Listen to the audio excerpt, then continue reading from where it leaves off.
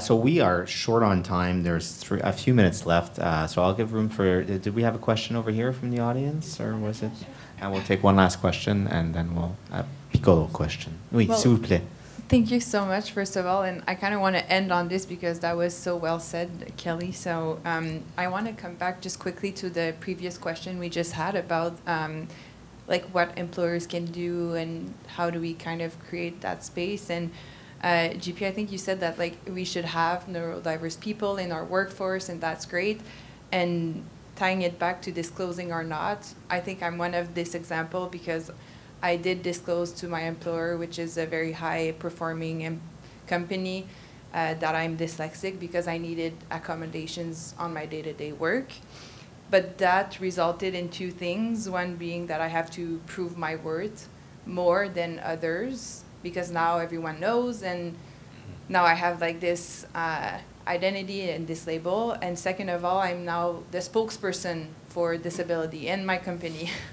So both of those are very, very, very exhausting because they're also on top of my full-time job.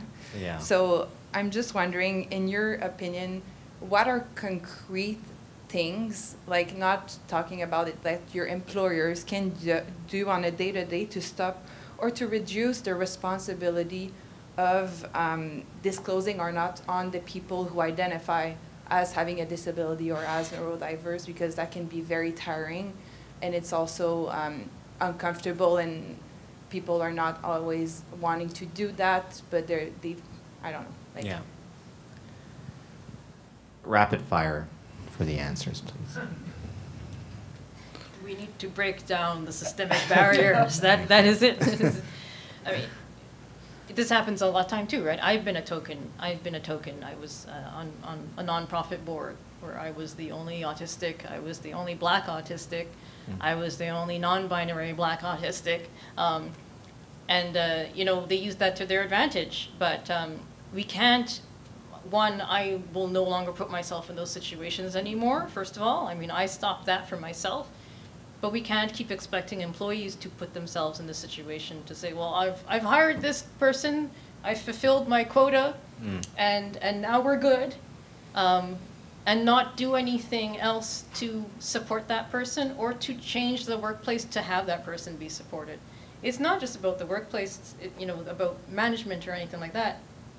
You can't put somebody into a culture that is already toxic. It's not going to work. And you can't expect the person to be the spokesperson of whatever identity that they happen to share.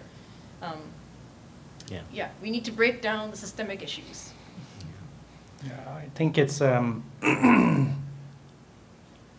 it's well, the first thing is to, well, it's a hard question because I know that, like, I work for a large organization, and I know that some large, well, pretty much all large organization, when you want to move things around, it's like moving a cruise boat around, actually. So it takes, like, maybe you'll be in Iceland, and when it's gonna have done the full 180, you're gonna be in Halifax, actually. So it's very hard. Slow moving. So it's more a question, I feel, that, like, do you want to fight against this huge boat, or do you want to do small things just for you, in a way, actually? And I feel that, like, and again, it's a tricky question because they get positioned like this sometime, and especially in, like, I used to work for Oracle, let's say, and Oracle is a huge boat, and sometimes when you want to raise and grow in a company, you have to do things that,